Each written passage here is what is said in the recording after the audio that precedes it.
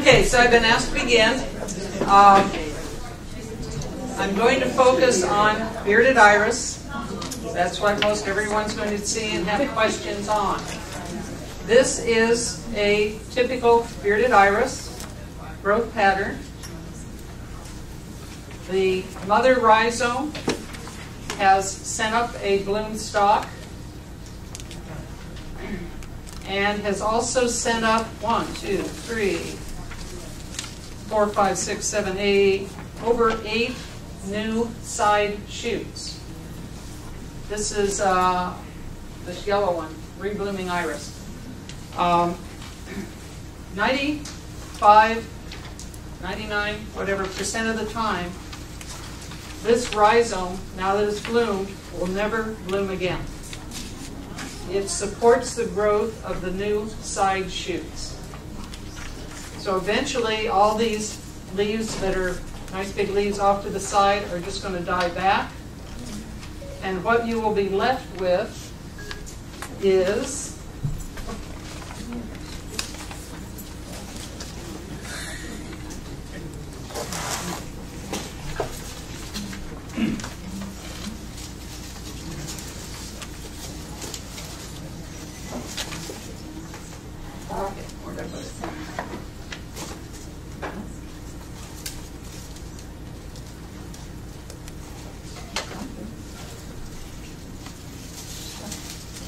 it all out.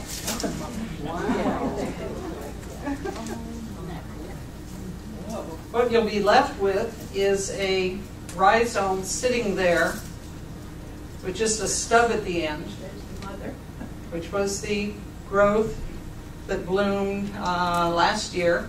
And if you look, this is, since this was a rebloomer, I know it's grown, potentially it's bloomed at least twice this year, or last year, whatever. And this was the mother. It bloomed, sent up 2 rhizome, 2, 3, and 3 little nubbies. Sent up at least 3 new rhizomes. That one bloomed already. It's sent up 2 of its own. So this shows you the growth pattern of the bearded iris. If you imagine this after a year, where one rhizome has made 6. A year later, those 6, if they're really, really happy, have made another 6. What you'll end up with is a massive clump, like you see off to the side over here, where the iris have grown side by side, clumped on top of one another. You'll see that over there, really, really crowded in, and they will not bloom.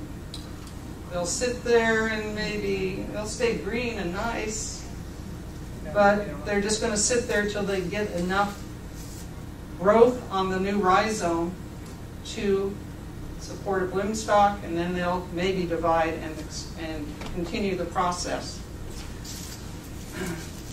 When you have these guys, mouse.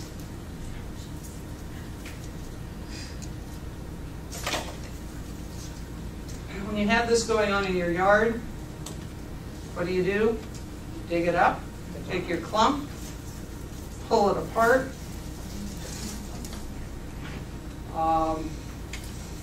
With bearded iris, it's really easy. Break them apart. This one you might plant as is, but each of these new little side offshoots has its own root structure. So you just break them off. And throw away this. It's history. It's the mother clump? That was the mother. Oh. So from that one, I now have 2. Just plant these in. You don't have to worry about keeping them moist.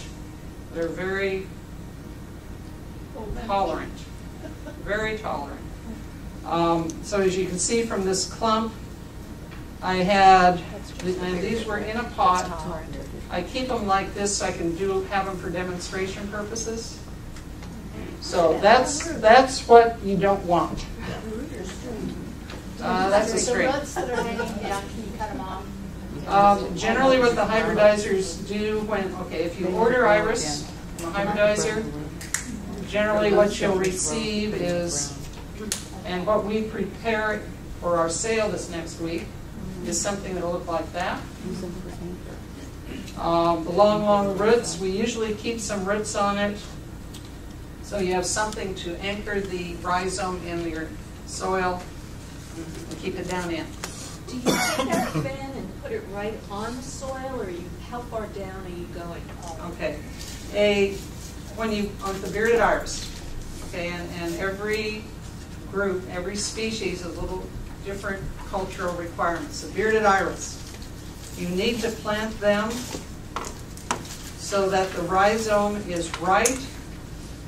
If my hand's the dirt, that the rhizome is right at the surface of the dirt, so it gets just a touch of sun. If you plant it deep down in, a couple inches down in, either it will sit there and rot, or it'll sit there and never bloom. It needs that little bit of sun on the rhizome to bloom successfully.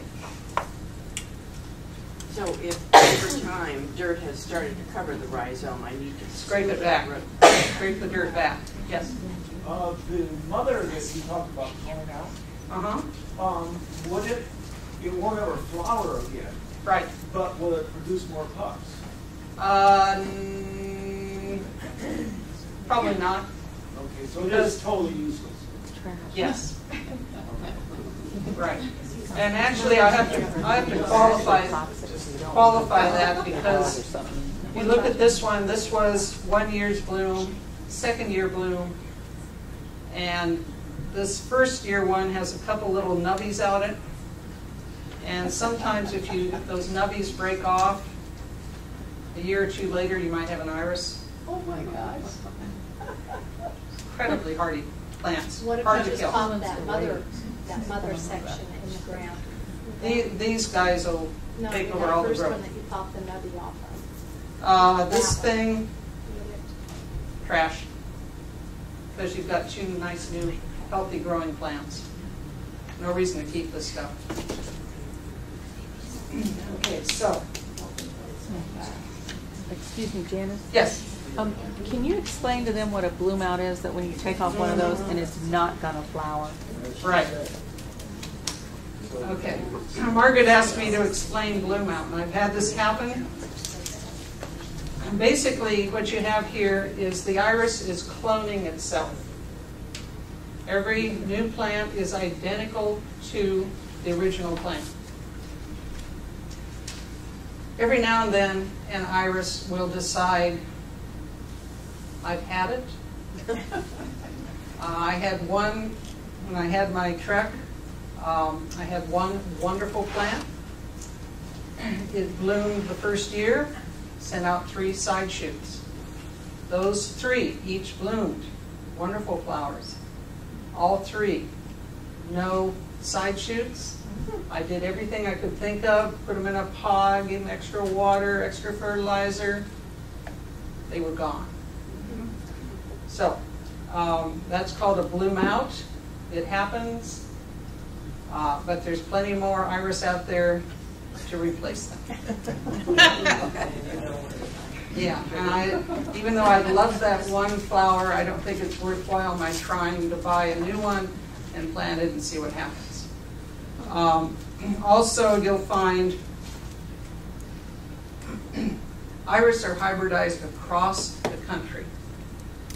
So Oregon is the epicenter of iris gardens and hybridizers. But there are hybridizers in Utah,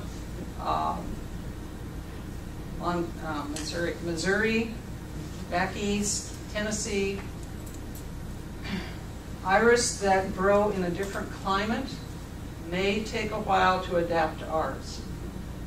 I know the ones from Utah,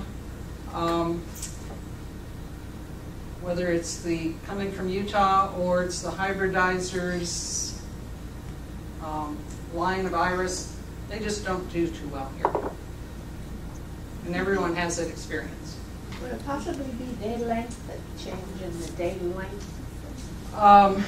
I don't think so. It's probably temperature, more temperature related. I do know there is a major hybridizer in Australia. You can order his plants. They come up here from him.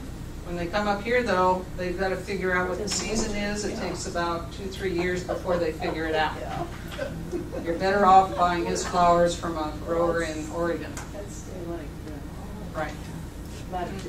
Right.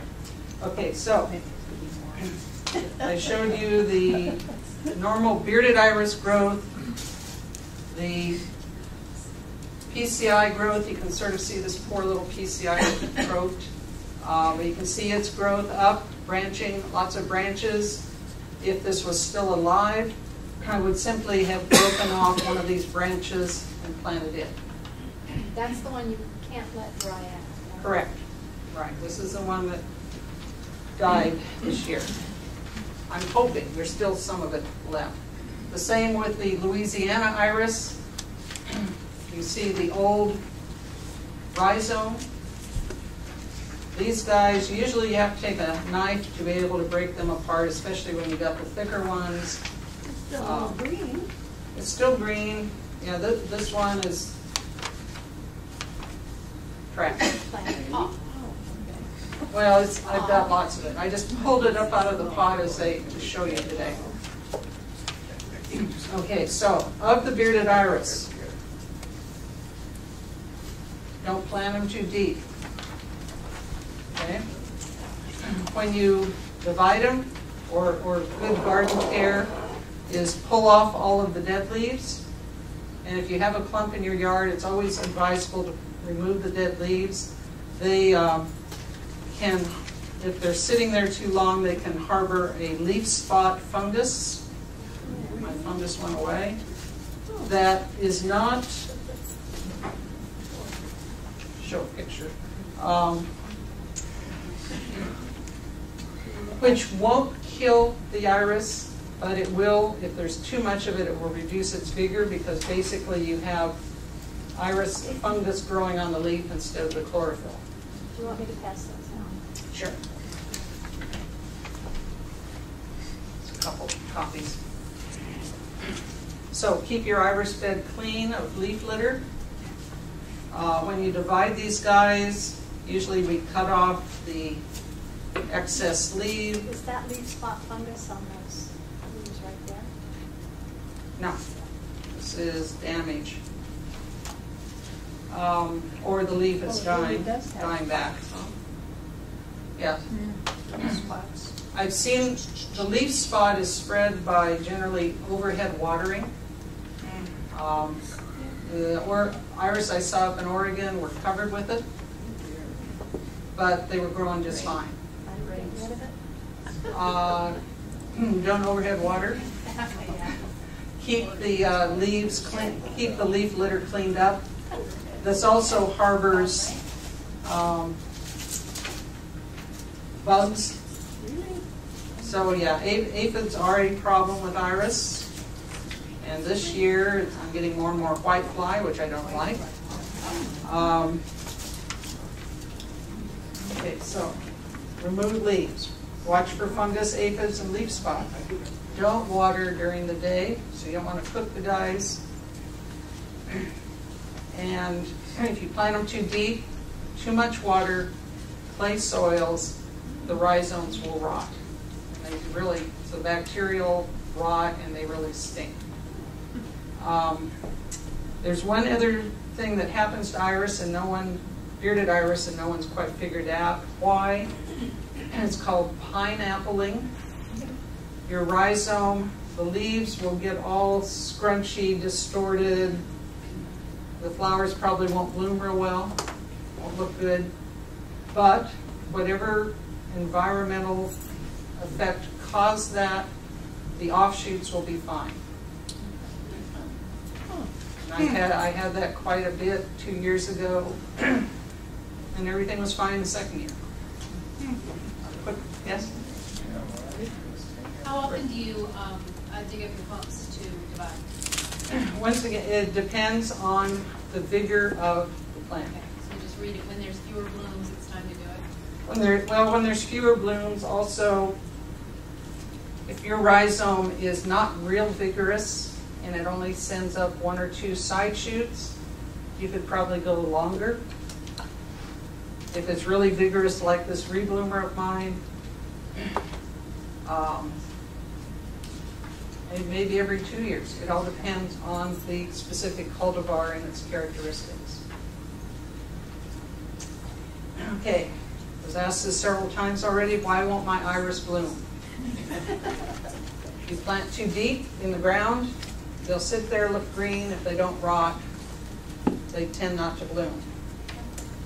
Not getting 6 hours minimum sunlight, they won't bloom. They'll sit there, be green, but they won't bloom. Not enough fertilizer. Fertilize them early spring, and then after bloom, though I'm waiting till this hot weather ends to fertilize mine. And getting way too crowded, because they'll just fill in. Basically, the soil under those things has just been leached of the nutrients. They'll sit there, they'll look green, but they won't do much of anything. And blooming takes energy. You have any other questions on iris not blooming? It would be when you're transplanting, how do you prepare the new space for them, which would obviously affect all Right. these other things. When I have all of my iris in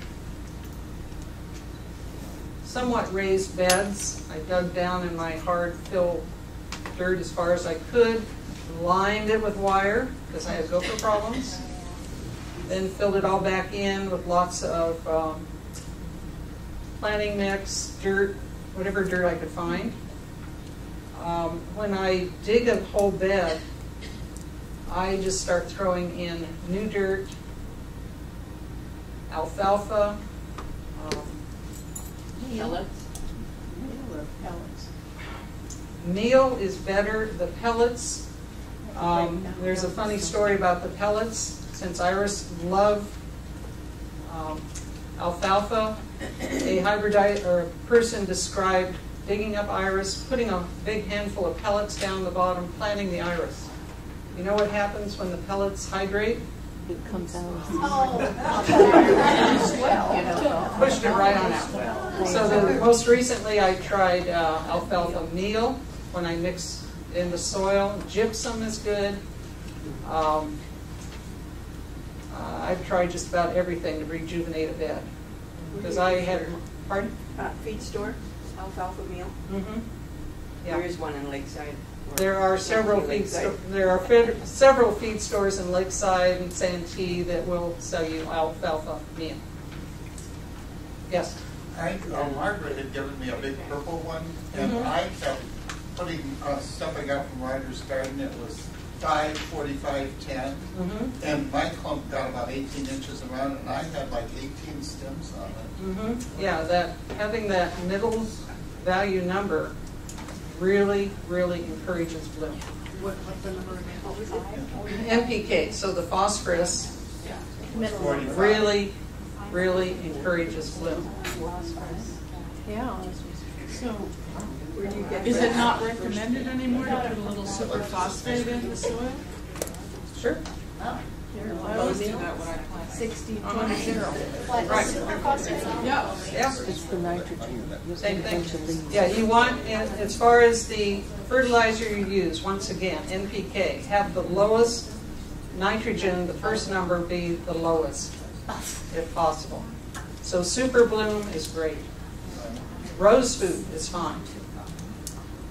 Roger's Garden has an iris, liquid iris mix that you can get there. It's 5, 45, 10. Okay.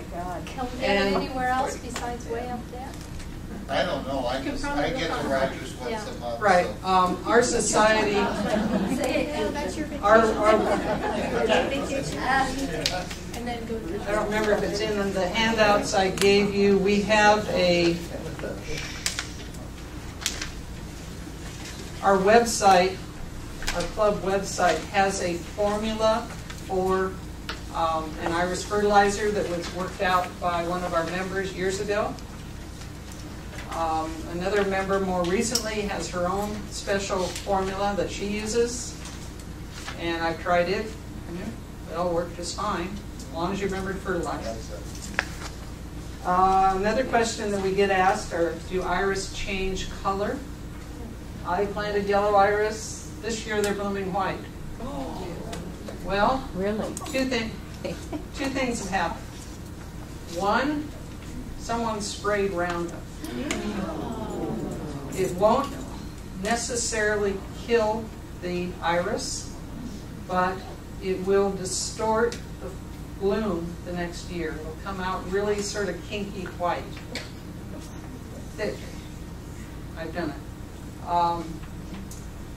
The other thing is what might be happening is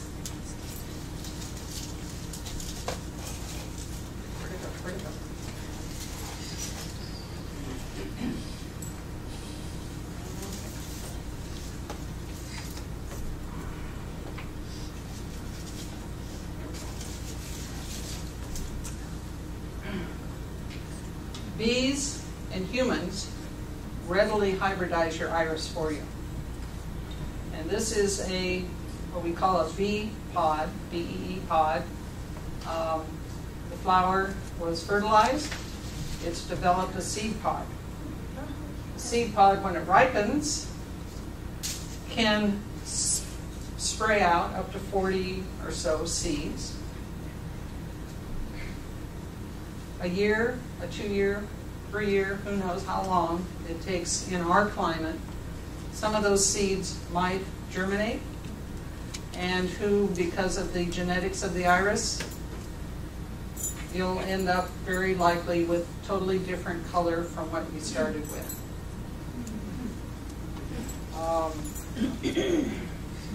The same goes for Spuria iris. This is a Spuria that was highly fertilized by someone, not me, and the seeds readily germinate by themselves. So if you leave the bloom stalks up on your Spuria, no telling what you're going to get in a few years. There is a procedure too, and this is so you see a Louisiana iris seed pod, a little bit different shape. And Louisiana seeds are covered with a corky material, they float, and in order to get them to germinate, you have to scrape the cork away so the water gets to them. I'm not suggesting you try hybridizing, I'm just telling you what will happen if you leave the bloom stalks on the flowers and have a pod. Yes? Do you ever send out something like some plants do sports? Do they ever send a sport off of the mother? Natural mutation. It's a natural mutation. I'd say yes, because that's probably how the space agers started. And of course, we're always hoping for a red iris to sport off, but it hasn't happened yet. At what point do you cut down the bloom stalks? Right after it's bloomed or wait a while? Right after it's bloomed. The only I've read where someone was having a bloom out, and they left the stalk on there to provide extra nutrients, because it does have the chlorophyll in it, to try and get that rhizome to send out more side shoots. That's the only reason I've heard of to keep a bloom stalk on. When there's multiple flowers on a stalk, how do you remove these flowers that are spent? Very carefully. We have a protocol for our show where grooming the stalk is important, but you would just go in and unfortunately just snap her off. The Louisianas are a little bit harder. All beardeds are easy. Bee pods. Okay. The fact that I have blooms here today means that all of these cultivars are rebloomers. They're free from the vernalization, spring bloom only. I have one seedling in my yard that bloomed in April, bloomed in July, bloomed in August. It's blooming right now. Wow. So generally a rebloomer will bloom at least twice a year. It's criteria. There's some that are termed everbloomers, that once the rhizome gets big enough that it's ready, it will bloom. And the same mother rhizome. Is it setting off a new little pup that blooms right away, or what? Once that new little pup gets big enough, it will bloom. In the same year? Yes. Right, so like these that I'm showing you today, if I didn't have them all way too crowded, conceivably I could have had this bloom. This one just blooms twice a year. One bloom here in the spring, and a second one bloom sometime in the fall, when it's happy. When it's happy. When it's big enough. So my question was, does it bloom on the same stalk or no? So obviously it blooms. No, it needs a new pup. Yes. So They're confused. The bloomer blooms on a new pup, not on the Yes. same stalk. Okay. 95. Yeah, it's a new 90. I'm going to qualify that because I've got one that did. It bloomed once, and then 2 months later it bloomed again. On the same Yes. mother? And evidently, that's why I said 95% of the time, what I'm saying is one rhizome, one bloom is correct, but there's always an exception. In-house pup. I saw somebody dissect a rhizome and the pup never emerged outside of the rhizome. It was in the core of the mother rhizome. Oh my gosh. So Do you know what I mean? It didn't totally come out, just the tip where the stalk came out. It actually was inside. I'm not going to dissect this one. Yeah, so, well, they did, and that's what it was, but who knows? Would it eventually come out? No, it bloomed. Because it bloomed. Yeah. It's like the two-headed snake. That happens every once in a while. Right. So,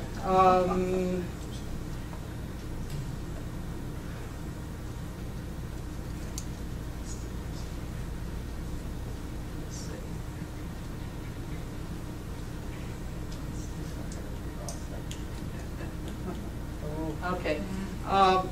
This is just a couple more pictures. This is the candy lily. It was just recently added into the iris genus. SDBs from the chart you see here, bloom early, bloom first, on up through the tall beardeds. Then you have the rebloomers, you have the Japanese iris. They all bloom at different times of the year. So depending on what you choose, you could conceivably have iris year-round. And this is just I don't know how many people might have this laying around in their yard. This is, I think, Iris albicans, a species iris that was planted on graves throughout the Arabian Middle East, on Muslim graves. And it had wide spreading. I don't know how it ended up in my mother's yard in North Park, but it's followed me ever since. And it is very drought tolerant. I had a bunch of it off on the side of the yard, never watered it, and it was perfectly happy. It only has about 2 little flowers in a stalk, and it blooms early. Albans, is it? Albicans, I think.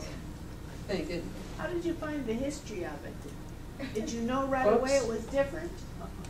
Oops. That's why I'm saying I'm qualifying it, I think, because when you start looking at all the pictures of what this is, Then you notice. everyone has a little bit different picture, Yeah. but it meets the descriptive of that species. In Louisiana, I see you have a plastic there, around there, and then you put in your fertilizer. Do you have a hole in the bottom, or can you use wire? All right, in the case of these pots, this is how I keep Louisiana going, because I don't want to go out and water them every day. So I basically created a small swamp in the pot by putting a little plastic bag in the pot, filling it with dirt, plopping in the rhizome. When you take these home, I would highly recommend, don't keep them in these pots, is get another pot, acidic soil of some sort, and just plop this on over into the pot, with or without a drain hole, it's up to you. Without the drain hole, your soil will smell like a swamp. With the drain hole, just remember to water it once a week. Okay. Okay, and so in a pond,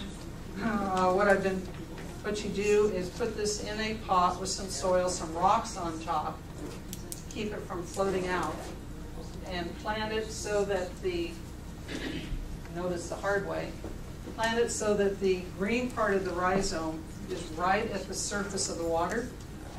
Otherwise, the plant wants to get that out of the water and it'll start elongating up.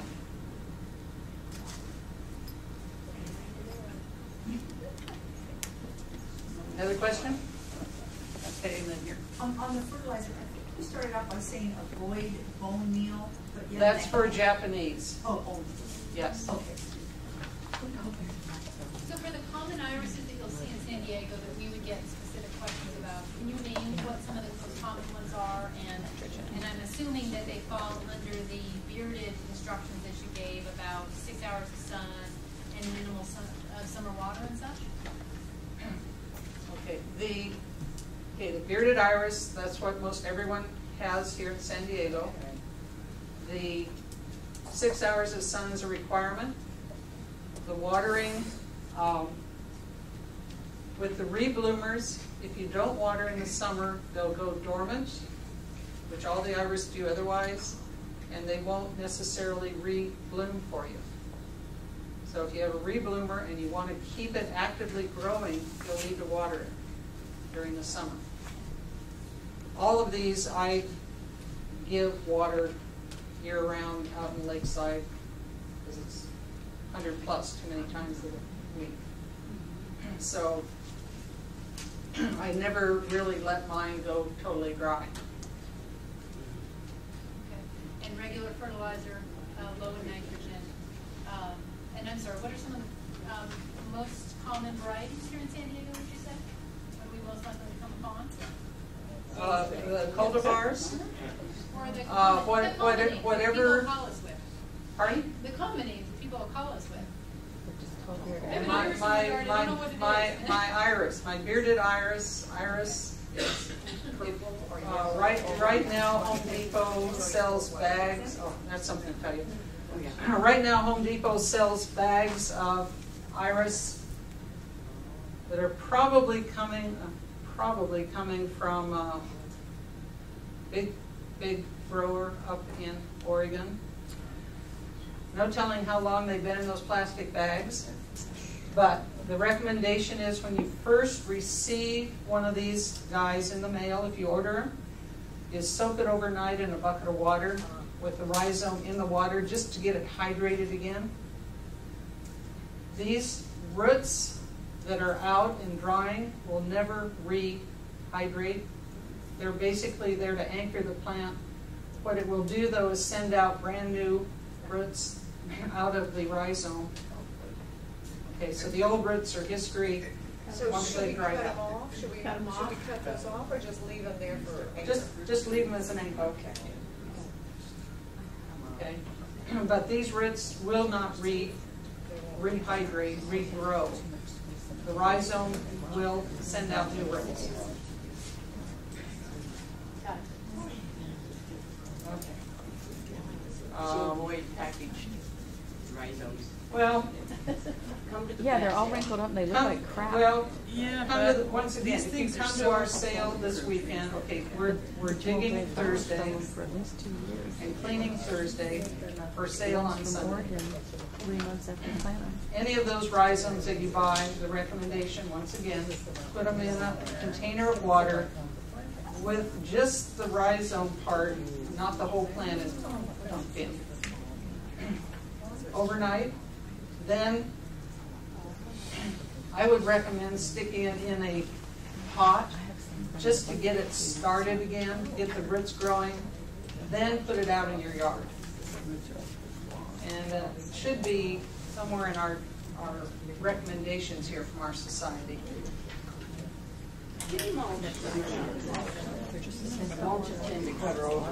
Some people, the question was, should you use mulch? With the Louisiana iris, I've seen it described that they put pine needles over the top to protect, give the rhizome a little bit of sun protection from sunburn, but without allowing, that will allow super drainage and not sit there and rot on top of the rhizome. These guys, generally, you're supposed to give them a little bit of sun. Another question? Yes? On your sale, are you going to be redigging the second weekend? Will Yes. it be new? The second week of our sale, those rhizomes that still look good, we continue to offer, but the second week members dig their own yards and bring those rhizomes to the second sale. So there will be fresh rhizomes. They're different than the first week. Right. Yeah, the first week we'll be digging a yard in Ramona. She has over 600 iris in her yard. And it's whichever ones need dividing this year. We're going to dig clumps like that, break apart, clean. We have to get all the dirt off for the sale. Trim, clean, label, and then they'll be ready to go. As far as labeling goes,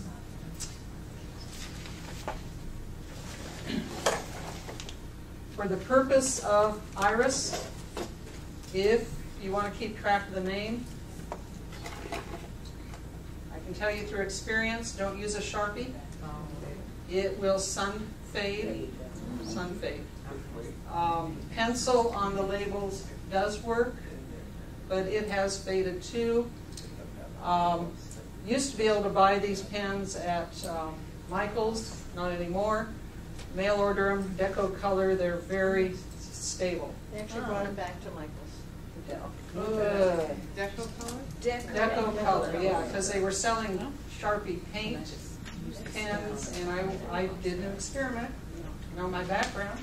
And I went out, put up a label with the Deco Color, with the Sharpie paint, and 6 months later, not even 6 months, the Sharpie paint was faded out.